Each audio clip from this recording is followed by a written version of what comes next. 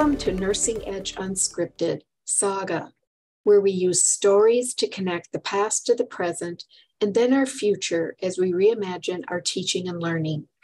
As we celebrate the NLN Year of the Nurse Educator, we pay tribute to extraordinary nurses who've made significant contributions to nursing education. We dive into the stories of nurse educators who recognized a need, challenged traditional customs, and influenced transformative change. Welcome to part 2 of our discussion about Dr. David Allen, an early supporter of the curriculum revolution and active participant in the call for transformation in the design of nursing programs, in the decisions regarding content selection, and in the ways in which the student-teacher relationship flourishes in a dynamic educational environment. In part 1, we discussed Dr. Allen's background as a scholar of critical social theory and feminist pedagogy, a lens that prompted him to identify potentially harmful educational practices in nursing education.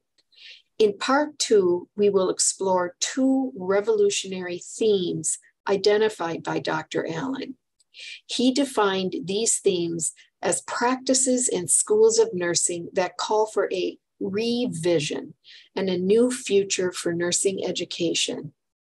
In his words, quote, "The curriculum revolution for me represents an opportunity to step back and critically reflect on the entire educational paradigm underlying the history of nursing education and its current forms. It's a time for revisioning," end quote. He described revisioning as an opportunity to look backward and to see with fresh eyes how we have made choices and to initiate dialogue with nurse educator colleagues and with students to sharpen collective reflections and awaken self-understanding. The first revolutionary theme is the tyranny of content. Dr. Allen spoke about the consequence of understanding expertise as knowing detailed and complex clinical information, rather than a balance of knowing specific clinical content and sound pedagogical practices. He reasoned that when our primary commitment is to content dissemination and to how we know or do not know that students have acquired content, we risk communicating to students that a nurse needs to be an expert in every aspect of care. He understood that the responsibility to ensure students have acquired the right content to make them safe and employable, a perspective that so often permeates faculty conversations, is often an overwhelming burden for faculty. Dr. Allen reasoned that the curriculum revolution invites a revisioning of our interpretation of and responses to these obligations. He suggested that we embrace practices from the humanities and align with students to help them orient themselves to the field and facilitate their acquisition of critical skills to understand and apply the content. He proposed that, quote, "The relatively short history of nursing and the fragility of the information has seduced us into thinking we could expose students to all important, essential information," end quote. He invited nurse educators to move away from a strict allegiance to content expertise, recognizing the pull of the faculty burden to graduate safe practitioners. But with his curriculum revolution colleagues, he implored nurse educators to consider that application and synthesis of clinical information with students in dynamic conversation will empower active students to acquire and analyze information on their own, and this outcome better prepares them for practice. The second revolutionary theme is dialogue and power. Dr. Allen identified that feminist and critical theory acknowledge that dialogues are not always, perhaps rarely, democratic conversations. He speculated that dialogue between teacher and student have not been democratic.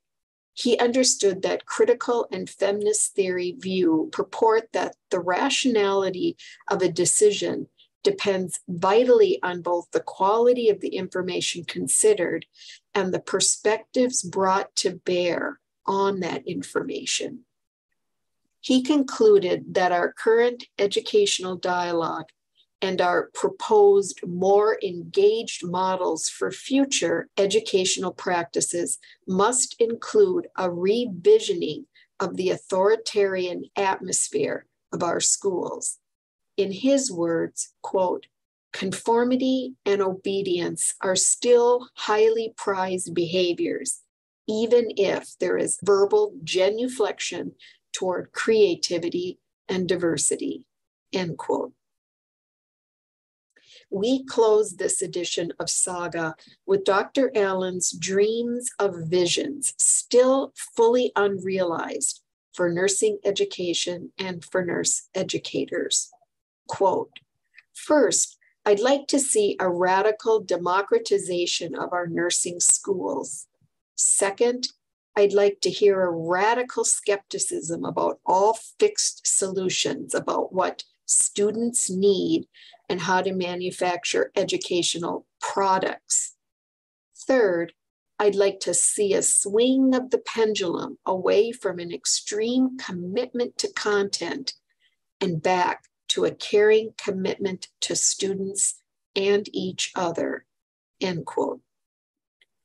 Dr. Allen's visions, echoed by his curriculum revolution colleagues, Drs. Beavis, Diekelman, Ironside, Tanner, and Chin, were radical departures from the norms in nursing education in the 1990s.